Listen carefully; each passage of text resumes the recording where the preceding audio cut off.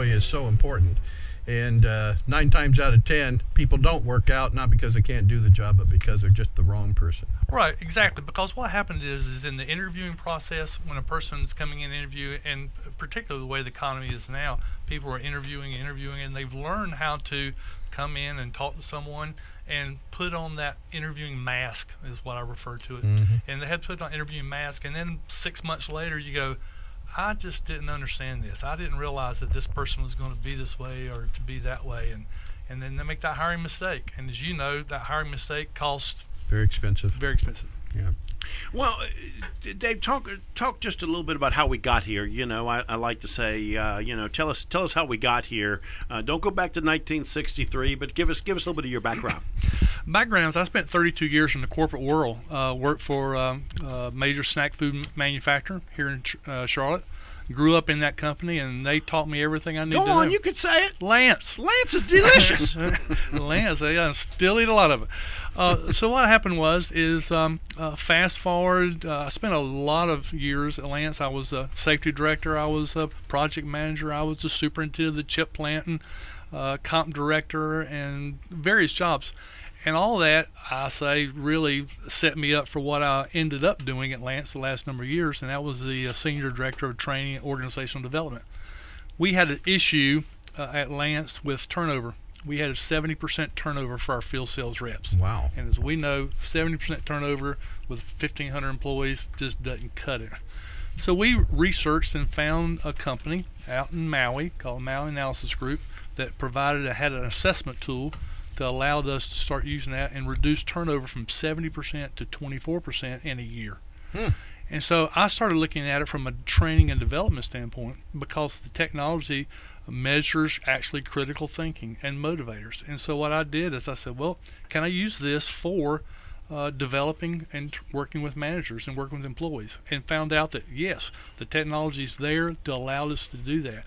So 2010, I got caught up in a workforce reduction, and at that time I said, I don't want to work for anybody else. I want to take this understanding of this technology I've got and spread it to others and allow them to reduce turnover and develop their employees. And so you know, what's really interesting about this, you took what was actually a system process outside of the corporate setting and turned it into a business. I mean, this was not a business that you decided to do.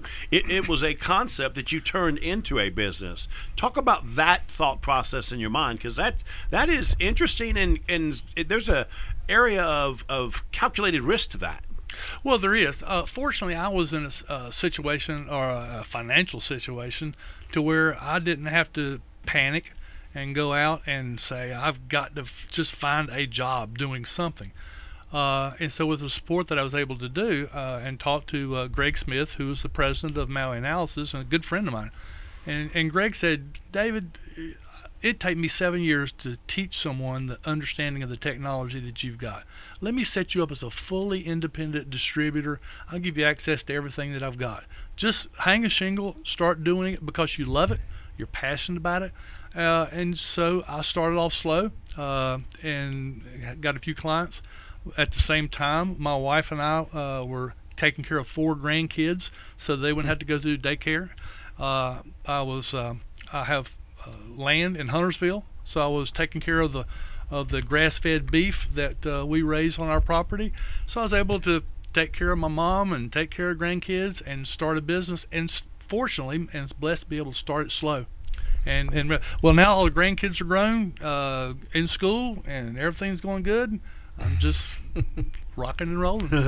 You notice he has all 3 things we discussed in our article today. Yes. He had the financial foundation. He had a mentor in the developer of the process. Exactly. And you're passionate about it because you had used it and it worked. I've got the passion because what happened is, and it is a frustrating part of this business and what I'm doing is when I talk to different folks. And they say, "Oh yeah, we've done this. We've assessed people. We've used these tools. We use that tools." And I have to, in all due respect, say, not to the level that we provide it, and not to the level that we have it, because the folks that I'm working with, they've actually been able to take the different assessments and integrate them into one product. And Because most assessments are just pages after page after page of data points that you say, I've got to interpret this. The difference is they've been able to take it, and the answers that we provide are just that. They are answers. Once a person does a survey, we tell them in plain English what they need to do. And that is, there was 2 points I was going to make, and that is one of them, which is, gosh, Wayne is really good at these DISC assessments, but you need Wayne to interpret the darn thing, So he'll print one out for me, and I'll look at it, and okay, yeah, I can tell I'm going to be kind of high in this area, but then I really don't know how to use it, so it takes somebody to actually apply that information. Yeah, is that the case here, too? It's partly the application, right? And you get involved in that, do you not? Some, as needed. Generally, what happens is the way that we report the information is it comes out in plain English, and it says general descriptions, and also gives it doesn't have the points that you have to interpret. It actually comes up in paragraph form and saying this is a person's general performance, and this is a screening and hiring recommendation that we give. So after reviewing 2 or 3 of them, the client generally can run it on their own. I set up the account. I set up a link. When you say client, you're talking about the employer, the one making the hiring. Yep. Exactly. Exactly. And so what happens is they have their own personal link, and they go in, and so they say, I want to assess this particular candidate or these 3 or 4 candidates.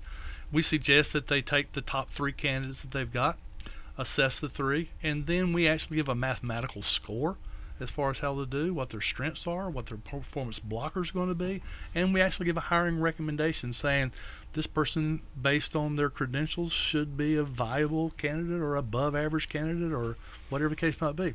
Yeah. Now, go right ahead, Wayne. Well, I was going to say that's so important, and at least so it's not only to help with hiring, but you could use the information for developing them as a better employee and develop their leadership capabilities, et cetera, et cetera.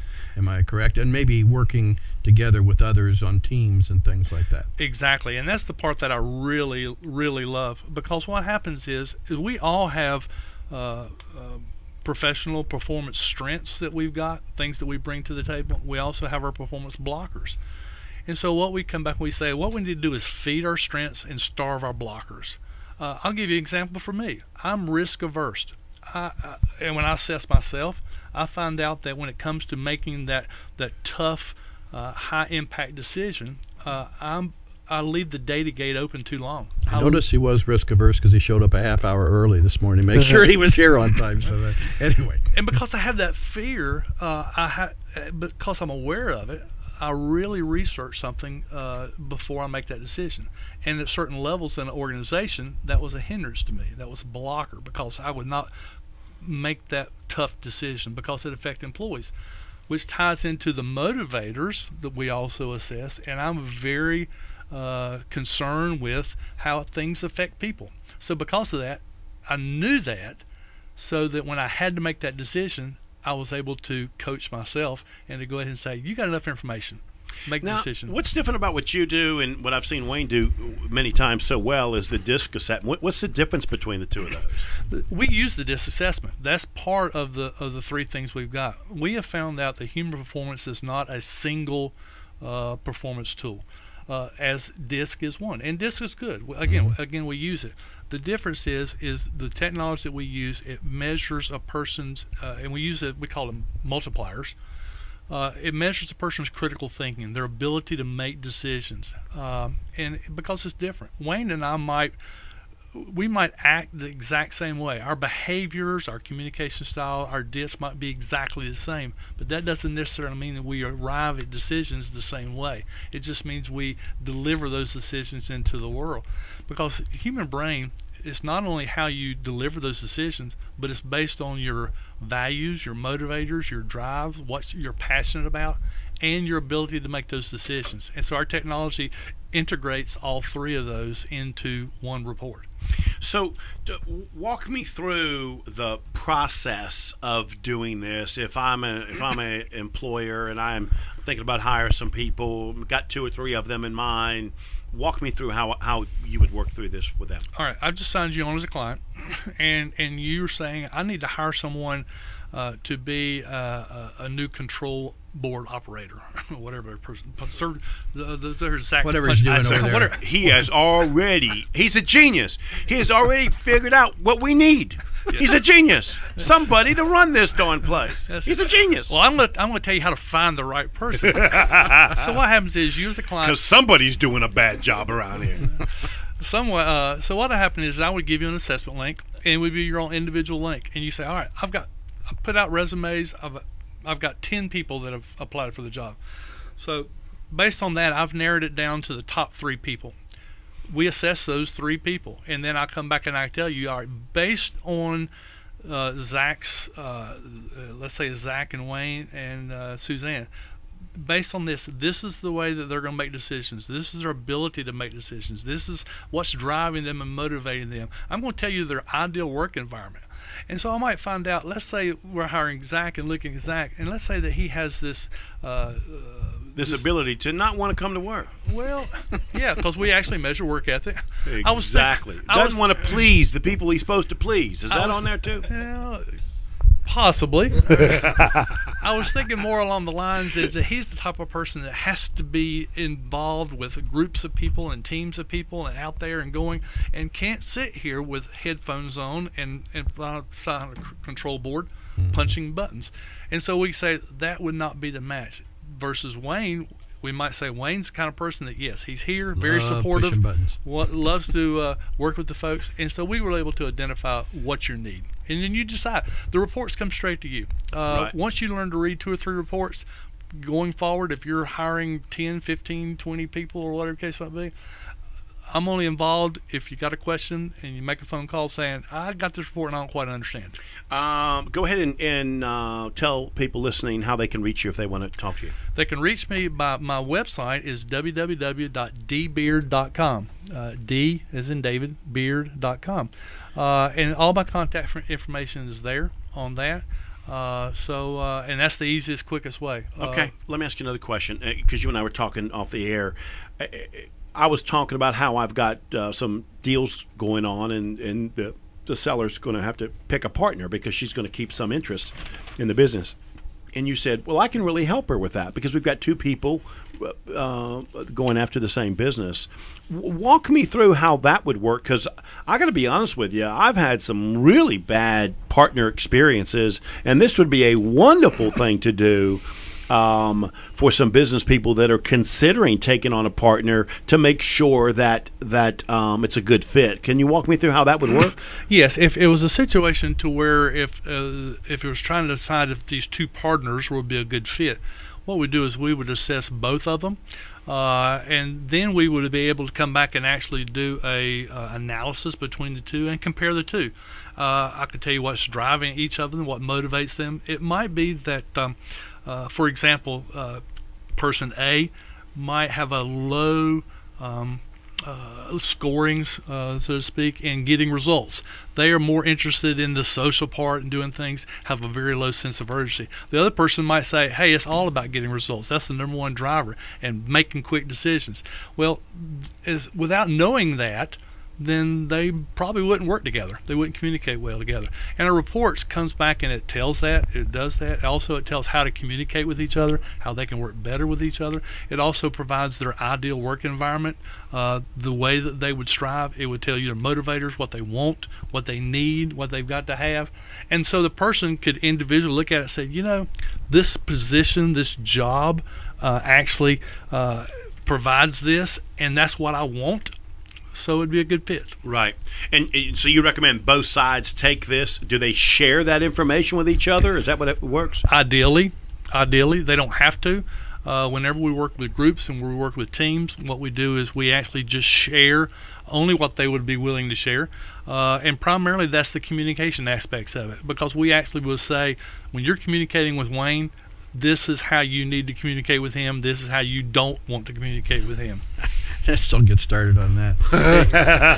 Hey, David, that's a great service. Tell them how they can get hold of you again. www.dbeard.com. or Beard is BEARD. That's correct. Or email would be dbeard@busconcept, BUSCONCEPT, bus concept, because that's what the process is called, the bus concept. Getting the right person on the right bus in the right seat. Clever. In the right seat. Hey, David. Thanks for joining us this morning. Thank you very much.